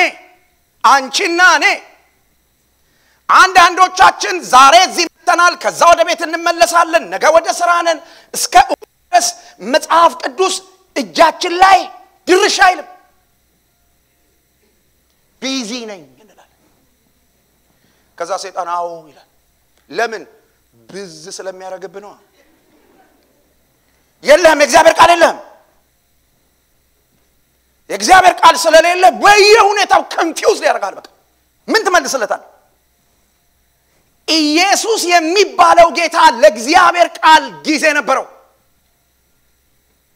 በ12 ዓመቱ ወደ ምኩራብ ወደዛ ወደ መቅደስ ሄደ ምን ይሰራ ነበር እነ ማርያም ሲፈልጉት የሶስት ቀን መንገድ ጥለውት ሄደው ሲመለሱ ምን ሲያረግ ነው ያገኙት መጽሐፉን ሲያነብ ራሱን አገኘው እና ብድግ ብሎ ነገራቸው ኢሳይያስ ምዕራፍ 61 እንዲህ ብሎ ነገራቸው ይሄ አላቸው ዛሬ ስለኔ ተጽፏል በቃ ይሄ ዛሬ በፊታችሁ ተፈጸመ ሰይጣን በሰጠን ማንነት መከራ እንበላለን ራስህን ማግኘት ትፈልጋለህ ወደ እግዚአብሔር ቃልና በተጻፈው ልክ የዮሐንስ መጥምቁ ጉልበት ይሄ ነበር መተው ሰዎች ጥያቄ ጠየቁት ስለ አንተ ለሚጠይቁን ሰዎች ምን መልስ እንስጣቸው ማን አንተ አሉት ኤልያስ ነህ አይደለም ኤርሚያስ ነህ አይደለም ክርስቶስ ነህ ይሄ ደስ አይልም ደስ ይላል ክርስቶስ ሃሌሉያ እንደዚህ ገባዋችሁ በዚህ መገለጥ በዚህ ከፍታ ልክ መጣውባችሁ አሁን ነይ ብላ ምን ብሎ ሰው ይወጣጣ ውስጥ አልገባ ክርስቶስ ነህ አይ አይደለም ታዲያ አንተ ማን ነህ እኔን ማወቅ ትፈልጋላችሁ ሂዱና ኢሳይያስ ምዕራፍ 42 አንብቡ አላችሁ ምዕራፍ 42 ቁጥር 1 ሂዱና አንብቡ በምድረ በዳ የሚጮህ ሰው ድምጽ ለጌታ መንገድ የሚያዘጋጅ ተባለለት ሰው እኔ ነኝ ለምን በእግዚአብሔር መንግስት ውስጥ አክቲቭ ሆነን ማገልገል እንዳቃተን ታውቃላችሁ ማንነታችንን አናውቅም ስለዚህ የሆነ ሰው ሲያደርገው ያማረለትን ነገር እኛም ብናደርገው የሚያምርል ምን ችግር አለው አረጋዋለሁ ብለን እንነሳለን ትርምስ እንፈጥራለን ብራዘር ወደ እግዚአብሔር ቃልና እንድታድግ ራስን እንድታገኝ ጸጋህን እንድታገኝ እግዚአብሔር በህይወት የሚሰራው ነገር እንዲገባ የእግዚአብሔርን ቃል ማንበብ የመጀመሪያው ነገር ነው የእግዚአብሔርን ቃል ማንበብ ብቻ አይደለም በቅዱሳት መጽሐፍት መመከር ለጢሞቴዎስ እንደዚህ ብሎ ይነግረዋል በዚህ እግዚአብሔር ቃል ቅዱሳንን ምከራቸው ህይወታቸውን አቅጣጫ እንዲያስይዙ እንዲያድጉ በየሁዱ ምን መጣው ስራ ስለጠፋብን አይደለም ጊዜ ስለተረፈን አይደለም ታዲያ ለምን ነው የምንመጣው በእግዚአብሔር ቃል ለመመከር የሚገርመኝ ነገር በእግዚአብሔር ቃል ለመመከር በእግዚአብሔር ቃል ለመገሰጽ በእግዚአብሔር ቃል ለመማር መተው ሰዎች የእግዚአብሔር ቃል ወደ እነሱ ሲመጣ ይቆጣሉ ታዲያ ለምን እንመጣለን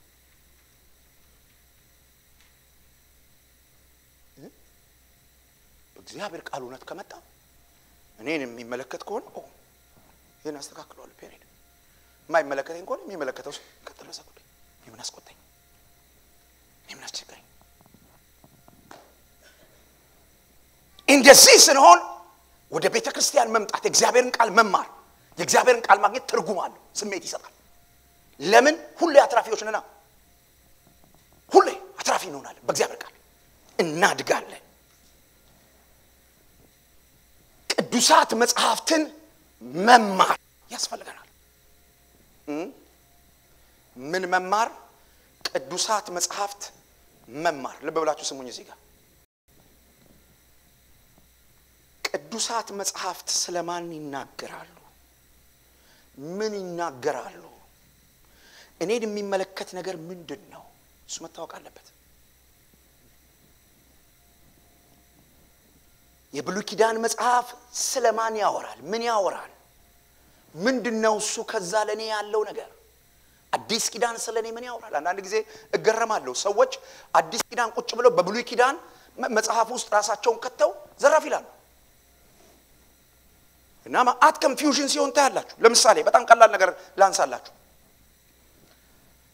አንድ ጊዜ እዛ ሀገር ቤት ማን እንደሆነ አላቅም አንድ ሰው ጀመረ ቸርች ውስጥ ሰዎችን ኡፍ ብሎ ሰዎች ውድቅ ማለት ጀመሩ እና ሰው ሁሉ ያንን ማድረግ ጀመረ አንዳንድ ሰዎች ኡፍ ብሎ አልወድቅ ሲላቸው ገፍትረው መስከመጣል ድረስ ከደረሱ ምክንያቱም ካልጣሉ አገልጋዮች አይደሉም አሁን ደግሞ ማየው ነገር አለ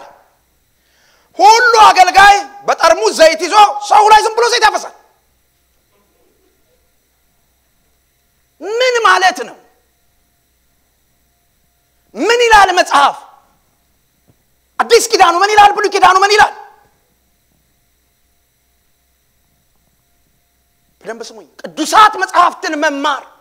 ያስፈልጋል ቁጭ ብለን መማር አለብን የሚማር ልብ የሌለው ሰው ደቀ መዝሙር ሊሆን አይችልም ብሉይ ኪዳን ስለ እስራኤል ህዝብ ነው የሚያወራው ስለኔ አይደለም የሚያወራው ብሉይ ኪዳን ስለ እስራኤል ህዝብ ያወራል ግን ለኔ ተጽፏል ጳውሎስ ይሄንን ነው ኮት ያደረገልን ለትምህርታችን ተጻፈ እና ምንድነው እሱ ማድረግ ያለብኝ ከብሉይ ኪዳን መርህ ነው መወስደው ፕሪንሲፕል ነው መወስደው ዶክትሪን አስተምሮ ከየት ነው መቀርጸው አዲስ ኪዳን በማንኛውም ጉዳይ ላይ አዲሱ ኪዳን ምን ይላል ፈንዳሜንታል ዶክትሪንስ ከየት ነው መነሳት ያለባቸው አዲስ ኪዳን ሰው ብዙ አገልጋዮች አንድ ሰው ዘይት ላያቸው ላይ ካላፈሰሰ የተቀባ አይመስላቸው በአዲስ ኪዳን ተቀምጠው ዘይት ሰው ላይ ፈሶ የሚቀባው በብሉይ ኪዳን በአዲስ ኪዳን አይደል በአዲስ ኪዳን ኮት የሆነው ቅባት ታውቃላችሁ ብዙ ሰዎች በዚህ አሰራር ተይዘው ውስጣቸው ያለውን ቅባት አያውቁትም ማንንም የሚያስተምራችሁ እስከማያስፈልጋችሁ ድረስ በውስጣችሁ የተቀመጠ ቅባት አለ እሱ ምን ያደርጋችኋል ያስተምራችኋል ጮና አሜን በልባከን ገና ዘይት ሲነካ ነው አንተ ቅባት የምትጠብቀው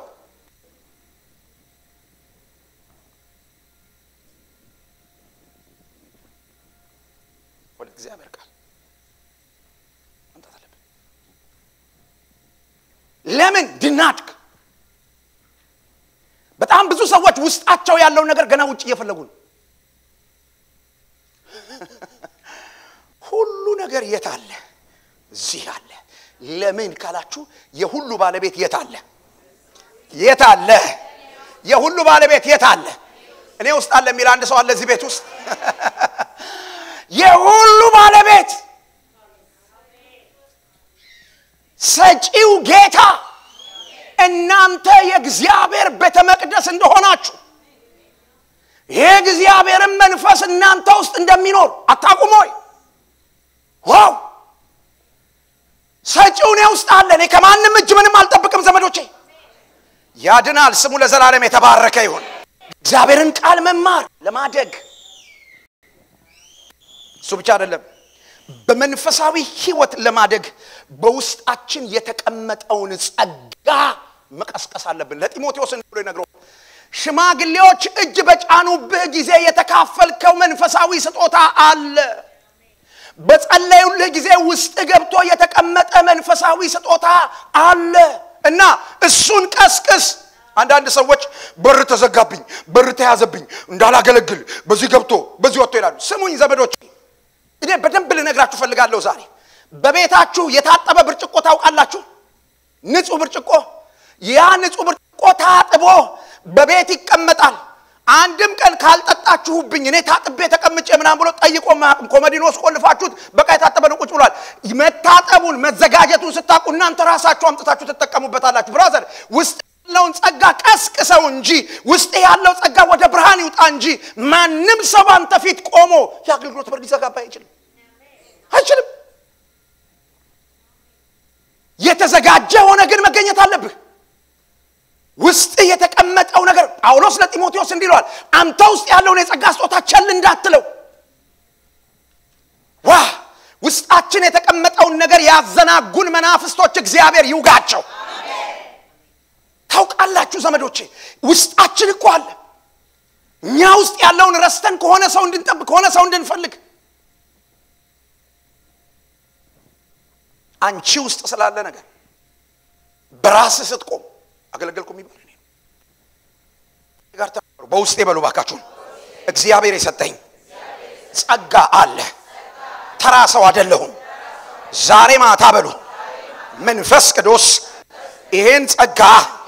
ከኔ ውስጥ ይቀሰቅሰዋል ጸጋ የመቀስቀስ ሲጀምር እግዚአብሔር በኔ ይሰራል ያመነ ሰው አሜን ይበልሲ ከሞደጆቻችሁን ዘርጉና ያዙ ተጠቀባችሁ ያለው ሰው ጸልዩለት ውስጡ የተቀመጠ ነገር እግዚአብሔር እንዲቀሰቅሰው ይሄ እግዚአብሔር ጉባኤ ነው ክፈቱ አንደበቶቻችሁን እግዚአብሔር ሆይ እህቴን ቀስቅሳት ውስጡ የተቀመጠ ነገር በልዩ ልዩ ነገር የተያዘበት come on ሃሌሉያ ተናገር ውስጡ የተቀመጠ እግዚአብሔር የሰጠው ስጦታ ሃሌሉያ እዚህ ቤት ባዶ ሰው የለም አለ ባንተ ውስጥ ጌታን በተቀበልክ ጊዜ እግዚአብሔር በውስጥ ያስቀመጠው ያድናል ብለ ባመንከው ጊዜ እግዚአብሔር በውስጥ የከተተው ያድናል ብለሽ ባመንሽ ጊዜ መንፈስ ቅዱስ አንቺ ውስጥ ያስቀመጠው አለ ስጦታ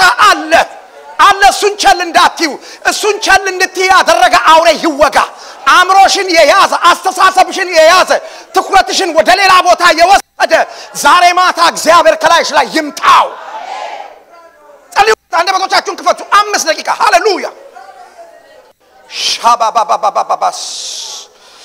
ኦራማ ሺላ ቦራዳ ላባጃና ማትራዳ ቦራ ካልቨርዳኖ ባራባዲያ በወንዶችና በሴቶች ውስጥ ያለ ጸጋ የተለቀቀ ይሆን አሜን በሉ የተለቀቀ ይሆን የጌታዬን ስም ጠራው በኢየሱስ ስም የተለቀቀ ይሆን በኢየሱስ ስም የተለቀቀ ይሆን የተዘነጉ ትንቢቶች የተዘነጉ ፈውሶች የተዘነጉ ማስተማሮች የተለያዩ ልዩ ስጦታዎች ዛሬ በኢየሱስ ስም ይቀስቀሱ ያመነ አሜን ይበል ይቀስቀሱ በኢየሱስ ስም ከውስጥሽ ይቀስቀሱ በኢየሱስ ስም ከውስጥ ይቀስቀሱ አሜን እንደምነታችሁ ይሆን focus on your grace please ወደ ውስጣችሁ እዩ እኛ ውስጥ የመለኮት ብቃት እንድታድግ ያ እንድታድግ ማቹር እንድታረግ በጣም ይገርመኛል ረጅም ሰዓት ለትርክምርኪ ነገር ጊዜ ሰተን ስናወጣ ስናወርድ አንዳንድ ጊዜ ስታርባክ ሄደን ቆመን እሺ አይገርምም እንትን በዚህ ገብቶ ምን ያረግልሃል ገብተ ለምን አትንበረከክም በቃ ቡናውን ይዛው ገብተ ፍት ይያልክ ተንበርከክ ምን ያረግልሃል ያኛው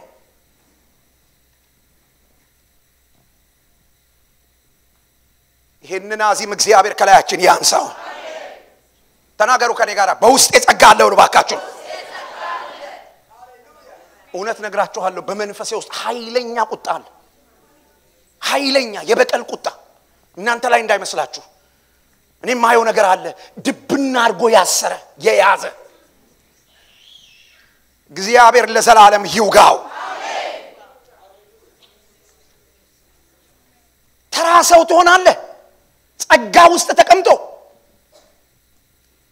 ተራሰው በቃ ለቤት ኪራይ የሚኖር ለቢል የሚኖር ብቻ ትሆናለህ ይሄን የሰራብህን መንፈስ እግዚአብሔር ይውጋው አሜን ጸጋ ተውስጣል የእግዚአብሔር ጸጋ ሃሌሉያ የእግዚአብሔር ጸጋ እሱ ላይ ፎከስድ መሆን ይጠይቃል ለማደግ አምስተኛው በመንፈሳዊ ህይወታችን እንድናድግ ምን ማድረግ ይተበቀብናል ካላችሁኝ መጠንቀቅ ለምን ለመንፈሳዊ ህይወታችን ጥንቃቄ ማድረግ አለብን እኔና እናንተ ጋር ያለ ህይወት የተቀበልነው ህይወት ዝም ብሎ ተራ ህይወት አይደለም የትም ሰፈር የሚኖር ህይወት አይደለም የሚመጥነን ሰፈር አለ የማይመጥነን ሰፈር አለ ለህይወታችን መጠንቀቅ ለምን የኛን ህይወት ለማጉደፍ 48 ሰዓት የሚሰሩ ሰዎችም መናፍስቶችም አሉ 48 ሰዓት ያለ መንፈሳዊ ነገር ውስጥ የተቀመጠ የእግዚአብሔር ህይወት የጽድቅ አቅም የፍቅር አቅም የቅድስና አቅም እንዳይወጣ በሱ ልክ እንድትሆን በቃ እሱ ታች ካለ አንተም ታች እንድትሆን ቢያወራ ታች የሆነ ነገር ቢያስብ ታች የሆነ ነገር ቢያካፍል ታች የሆነ ነገር ምንም እግዚአብሔር ቃል የሌለበት መጠንቀቅ አለበት እንዴ ብራዘር ምን ጸልይ ኮነ እንጸልይ እግዚአብሔር ቃል ምን ማማር ኮነ እንማማር ምን መካከር ኮነ እንዲሁ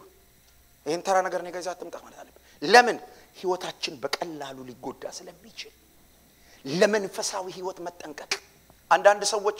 ወዳጅነትን የብሔራዊ ውትድርና ግዳጅ ያረጉታል ወዳጅነት የብሔራዊ ውትድርና ግዳጅ አይደለም ብራዘር ወዳጅነትን መርጠ ነው የምታረገው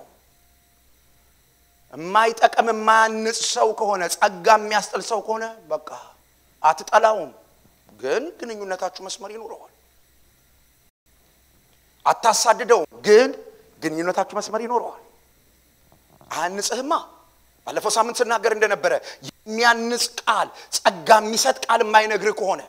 ባገኛው ቁጥር ዳውን የምታረቅ ከሆነ ምን ያርግልሃል ያሰውይ ምክንያቱም በቂ ነው ሰይጣን ብቻውን በቂ ነው ብራዘር እንዴ እንኳን ሰው ተጨምሮ ተቀልዳላችሁ እንዴ በቂ ነው እሱ ብቻውን በቂ ነው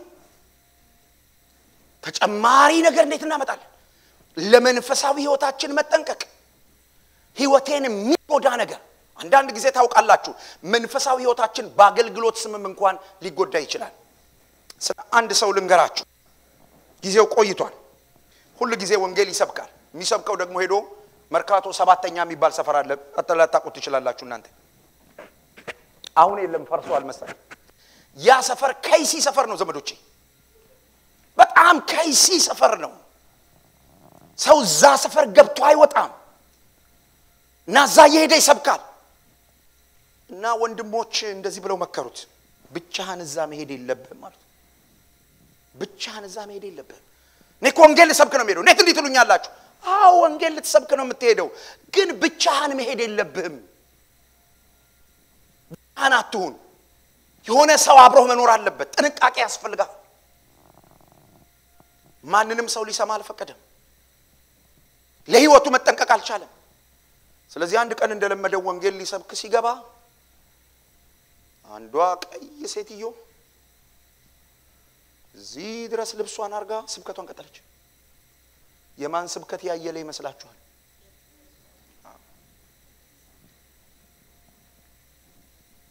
መጽሐፍ ቅዱስ እግዚአብሔር ይጠብቀሃል ይላል ጥንቃቄ ደግሞ ይጠብቀሃል ይላል ጥንቃቄ ደግሞ ይጠብቀሃል እማይነካ በተነክተ ሱም ብለብጾ አይሆንም በጭራሽ መጀመሪያ ከመግባት በፊት ሊፍት ውስጥ ከመግባት በፊት ስንተኛ ፎቅ እንደሚሄድ ነው ማወቅ ያለብን ሁለተኛ መውረድ እየተገባ አራተኛ ነክተ ሱም ብትሉት አራተኛ ነው ወስዶ የሚያደርስ ምንም ጥያቄ የለውም ስለዚህ መጀመሪያ ነው ይሄ ሊፍት የት ነው የሚያደርሰው ጥንቃቄ ምክንያቱም ያንተ ህይወት በጣም ኢምፖርታንት ነው የእግዚአብሔር ህይወት እኮ ነው አንተ ጋር ያለው የእግዚአብሔር ህይወት እኮ ነው አንቺ ጋር ያለው ዝም ብሎ ተራ ዝም ብሎ ማንንም ሰው የሚኖረው ህይወት እኮ አይደለም መለኮታዊ ህይወት እኮ ነው እዚህ ያለው የዘላለም ህይወት ብዙ ሀብታሞች የሌላቸው ብዙ ምሁራን የሌላቸው ብዙ ባለስልጣኖች የሌላቸው አንተና እኔ በስብከት ሞኝነት የተካፈል ነው ያድናል ኢየሱስ የእግዚአብሔር ህይወት ንገርቱ አጠገባችሁ ላለው ሰው ህይወት ክቡር ነው በሉት ለህይወት ተጠንቀቅ በሉት አዎ መጠንቀቅ አለብን ዘመዶች ምን እንደምንሰማ ምን እንደምናስብ ምን እንደምናይ ምን እንደምንናገር መጠንቀቅ ይጠይቃል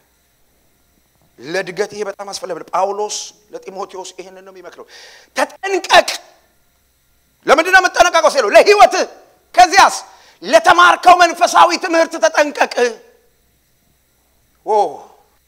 ለተማርከው መንፈሳዊ ትምህርት ውስጥ ለገባው ዕውቀት ተጠንቀቅ በየምክንያቱ እንዳይተን በየምክንያቱ ከውስጥ እንዳይወጣ ጌታ ኢየሱስ ቃሎቼ በእናንተ ቢኖሩ አይደል ያለው ቃሎቼ በማ ቢኖሩ በእናንተ ቢኖሩ እናንተ ደግሞ በኔ ብትኖሩ የምትፈልጉትን ሁሉ ለምኑ ይሆንላችኋል ተብሎ ተጽፏል እንዴት ነው እሱ እኔ በጌታ ምኖረው ወይም ጌታ በኔ ውስጥ የሚኖረው ይሄ ትምህርት እኔ ውስጥ ሲኖር እርግጠኛ ሆኜ ነግራችኋለሁኝ ይሄን ዛሬ ያስተማርኩትን ትምህርት ከዛሬ 6-7 ዓመት በፊት አቁማችሁ መንገር ላይ በትጠይቁኝ አወራችኋለሁ ከዛሬ 10 ዓመት በኋላ መጣችሁ በትጠይቁኝ አወራችኋለሁ እኔ ውስጥ ነው ያለው የትም አይሄድም ይሄንን የሚሰርቀኝ ፍልስፍና ውስጤ እንዲገባ አልፈቅድለትም ይሄንን እንዳላሰላስል የሚከለክል ነገር እንዲመጣ አልፈቅድለትም ከላከለዋለሁ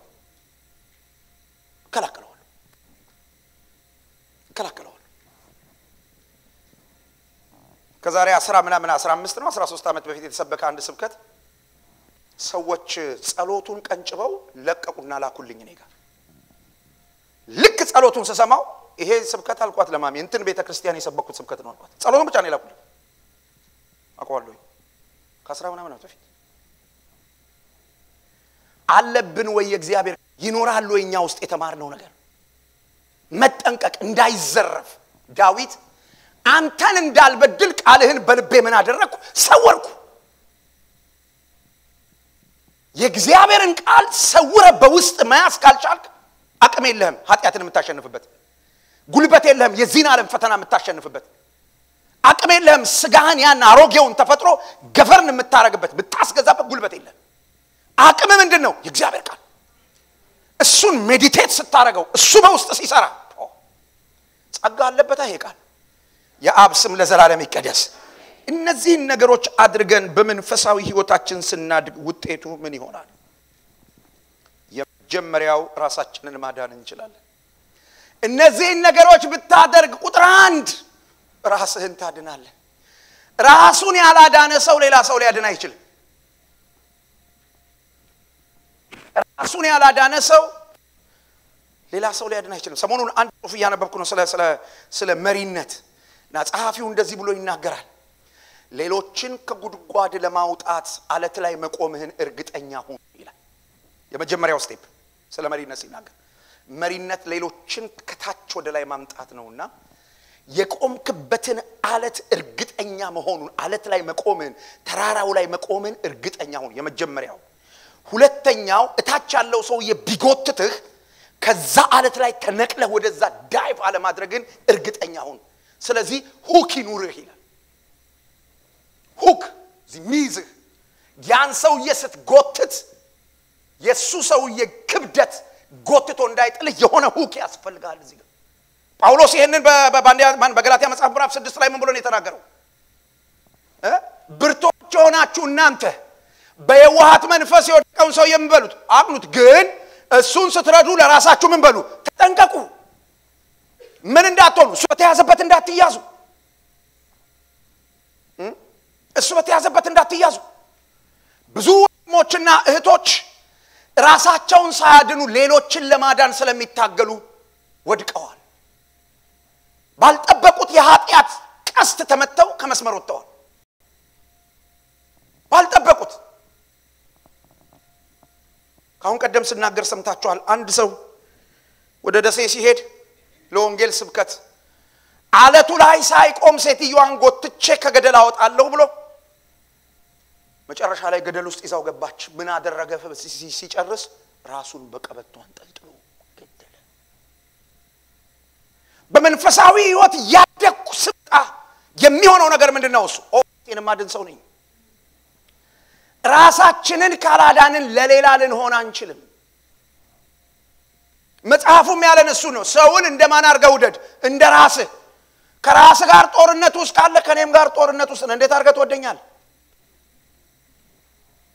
ከሰው ጋር ሰላም ለማድረግ መጀመሪያ ከራስ ጋር ሰላም ማድረግ ሌሎችን ለመቀበል መጀመሪያ ራስን መቀበል ሰዎችን ሚንቁ ሰዎች በህይወታቸው አንድ ችግር አለ inferiority this is demonic አላህ ውስጣቸው በቃና ሁሉ ጊዜ ሰውን በተቻላቸው መጠን እዚህ ለማየት ይታገላሉ በምንም ሁኔታ በቃ እንደዚህ ለምን ካላችሁ ሰው ሁሉ እነሱን እንደዚህ የሚያያቸው ይመስላችኋል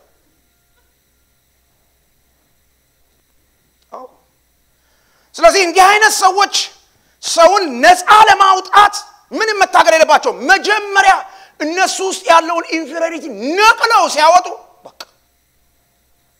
የሆነ ሰው እየመጣ እንትን እኮ አላቅም ሲል አታቀምሽ ይረዳል ካላወቁ ይጠይቅ ይነግራል አለቀ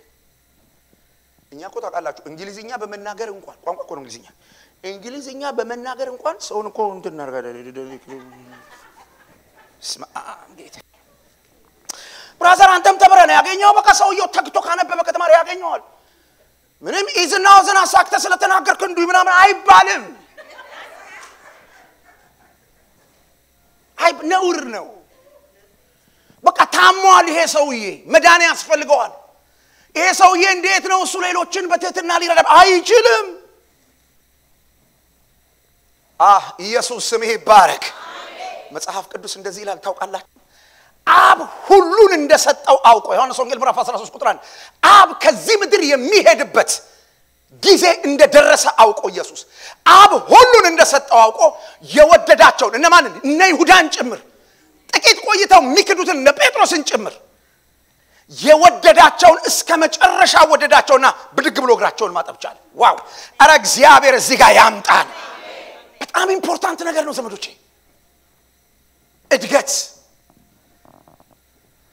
ዕድገት የሚያስፈልግበት ሁለተኛው ምክንያት ምንድነው መጠራታችንን ከፊት ይልቅ ለማጽናት እርግጠኛ ለመሆን በጣም ብዙ ክርስቲያኖች በጸሎት ቤት ውስጥ የሚሰቃዩት ደህንነታቸውን በመጠራጠር ነው ለሰው አይናገሩም ለምን ያላችሁ እንደሆነ ምናምን ብለን ስለምናፈጥባቸው በጣም ሚስጥራቸውን ቢካፈተ አይናገሩም ግን ሪሊ ነድኛለሁ በሚል ስቃይ መከራቸውን ይበላሉ ለምን ካላችሁን ሰይጣን ማስረጃ ይዞላቸው ይመጣል አላደጉማ ሰዎቹ አልተለወጡ እና አለመለወጣቸውን ኤቪደንስ አድርጎ ይመጣል አሁን አንቺ ድነሽ ቢሆን ኖሮ አሁን አንተ ድነ ቢሆን ኖሮ አሁን አንተ እግዚአብሔር ይቅር ብሎ ቢሆን ኖሮ አሁን አንቺ እግዚአብሔር ይቅር ብሎሽ ቢሆን ኖሮ ይላቸዋል በቃ ይሰቃያሉ ሰዎች ያሳዝኑኛል ለእኔ ሰዎች በእግዚአብሔር ቤት ውስጥ ራሳቸውን በሆነ መንገድ ካልገለጡላችሁ በስተቀር አትረዷቸውም እንዲህ አይነት ሰዎች አትረዷቸው ብቻቸውን ነው የሚሰቃዩት ብቻቸውን ነው መከራቸውን የሚያዩት የተለወጡ ሰዎች ሰይጣን መጥቶ ላይ ያሳቃያቸው አረባክተው ይሉታል ምን አታይም እንደ ያደኩ ያድናል ኢየሱስ ከተጠራሁበት ጊዜ ይልቅ ይኸውልህ ይገርምሃል ስጠራ እንዴ ነበርኩ ዛሬ እዚህ ጋር ነኝ ስጠራ እንዴ ነበርኩ ዛሬ እዚህ ጋር ነኝ እና ደግሞ አትጠራጠር ነገ ደግሞ እዚህ ጋር ስትመጣ አታገኘኝም አድራሻ ቀይራለሁ በቃ ያኔ ነው ገብቷቸዋል ህልም አሳይቶኛል በቤቴል የሚዘመረው ፍጥረት ሁሉ ደንቆት ይዋል የለውም እዛ ሰፈር ያኔ ነው በለውጥ ፕሮሰስ ውስጥ የማያልፍ ሰው ይሄ መዝሙር ስሜት አይሰጠው በለውጥ ፕሮሰስ ውስጥ ያለ ሰው እያደገ ያለ ሰው ግን የትናንቱን ሰፈር ያየዋል የትናንቱን ሰፈር ሰይጣን እዛ አለ እሱ ያድናል ኢየሱስ ወደ መንግስተ ሰማይ እግዚአብሔር ያሳድገን አሜን መጠራታችንን ማጽናት መንፈሳዊ ዕድገት ለምን ያስፈልጋል በየምክንያቱ የምንሰናከል ሰዎች እንዳንሆን በጣም ብዙ ሰዎች ከቤተ ክርስቲያን ጠፍተዋል ማን አደናቀፋቸው እህት እንትና ወንድም እንትና ምናም ተደናቅፎ ታውቂያ ሲነገር ተደናቅፈው ቤት የቀሩ ሰዎች አሉ ሁለተኛ ዘ ባይብል ስተዲ ያለ ደግሞ በቃ ቀርተዋል ባዶ ቤት ሰይጣን ዘግቶ የሚያሻቸው ሰዎች የሚያሰናክላቸው ነገር ብዙ ነው የሚያሰናክላቸው ሰዎች ሁሉ ነገር በቃ እንትን ያርጋቸዋል ተዋርጉ ይደፋቸዋል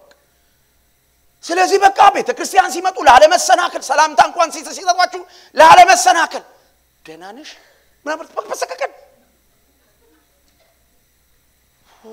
አንዳንድ ሰዎች ለዓለመሰናከል ፕሮግራም ሲያልቅ ሰው ሰላም ሳይሉ ምን ነው መሰናከል አይፈልጉም የላቸውም ቆመው ከወንድማቸው ጋር ሊያወሩ የሚችሉበት ሊነጋገሩ የሚችሉበት የላቸውም ቶለሬት ሊያደርጉ የሚችሉበት የላቸውም ይሰናከላሉ ለምን እንዴት አረጋለ ካሏቸው አይመጡም ቸርች ይጠፋሉ አረ እግዚአብሔር ህፃንነታችንን ይውሰደው ድንጉጥ በቃ ብርግግ ይወርዱ የሚሉ ሰው ታረጋጉ ስታድግ ማቹር ስታረግ ግው ሲል ምንድነው እሱ ግው ያለው ተብሎ ይታያል ምንድነው የእውነት ፍንዳታ ነው የፈነዳው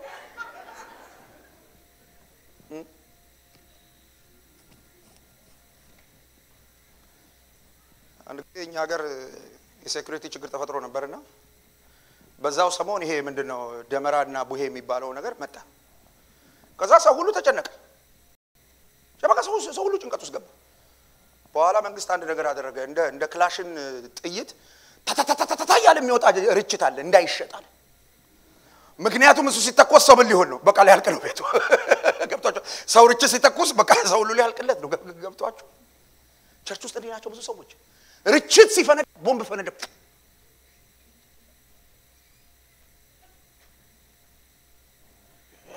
ማቹር ያረገ ሰው ምንድነው የፈነዳው ርችት ነው ቦምብ ነው ምንድነው እንዴት ነው ነበር ይላል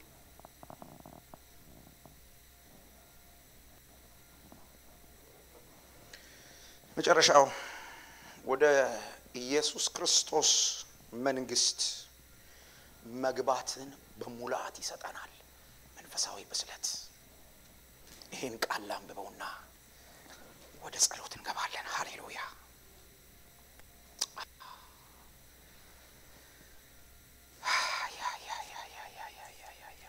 ሁለተኛ ጴጥሮስ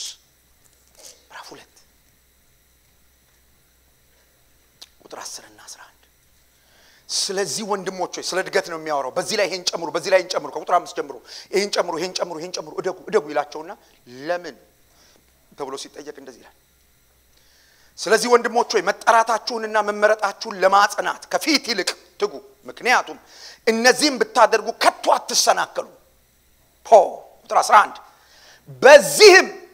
በምን ባለመሰናከል በስፒሪቹዋል ማቹሪቲ በዚህም ወደ ጌታችንና አዳኛችን ወደ ኢየሱስ ክርስቶስ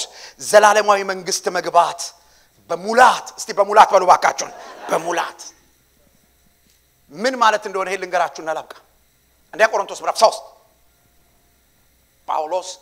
ከተመሰረተው በስተቀር ማንም ሰው ሌላ መሰረት እንዳይመሰርት ይሄ መሰረት ክርስቶስ ነው የአብ ልጅ እሱን እኔ በጥንቃቄ እንደ ብልሃተኛ አናጢ መስርቻለሁ እያንዳንዱ ሰው በዚህ መሰረት ላይ እንዴት እንደሚያንጽ ይጠንቀቅ አንዳንዱ ሰው ባገዳ ያንጻል አንዳንዱ ሰው በሳር ያንጻል አንዳንዱ ሰው በከበረ ድንጋይ ያንጻል አንዳንዱ ሰው በብር ያንጻል አንዳንዱ ሰው በወርቅ ያንጻል ቀን ይመጣል የእያንዳንዱን ስራ የሚፈትን እሳት ያለበት ቀን ይመጣል ማንንም የሰራው ስራ በእሳት ውስጥ አልፎ ቢጸናለት ይሸለምበታል ነገር ግን ያ ስራው ከተቃጠለ ይድናል ግን ሲድን እንዴት ይድናል በሰቀቀን ሹክክ ብሎ ዋው ስፒሪቹዋሊ ማቹር ያደረጉ ሰዎች እንዴት ይድናሉ በሙላት ወደ እግዚአብሔር መንግስት ንገሩት ባካችሁ አጠገባችሁ ለሰው ከገባህ ላይ ቀርበሉት ባካችሁ ንገሩት ከገባህ ላይ ቀርበሉት ወደ እግዚአብሔር መንግስት ከገባህ ላይ ቀርበሉት ተሳቀህ ትግባ በሉት ማደግ ትችላለህ በሉት እግዚአብሔር ያሳድጋል በሉት ያመነ ሰው አሜን ይበልስ ጸጋ አለ ራቆታችንን ተሳቀን ወደ እግዚአብሔር መንግስት ምናምን ብለን ነው እንደነ ጳውሎስ መግባት ዋው መንፈሳዊ ዕድገት የእግዚአብሔር ልጆች የመሆናችን ማስረጃ በመንፈሳዊ ህይወታችን ማደጋችን ነው በቤቱ እንዴት እንኑር ህፃን ባለመሆን ሁሉ ጊዜ በማደግ